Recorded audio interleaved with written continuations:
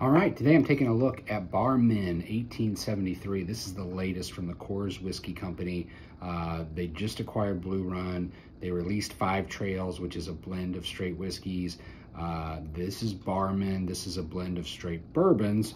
It happens to be one of my favorite whiskeys of all time, which is the 5-year MGP wheated mash bill, high wheat mash bill, and then a 5-year 4-grain from Bardstown. It's a blend of those two. So surprisingly, extremely approachable, extremely balanced.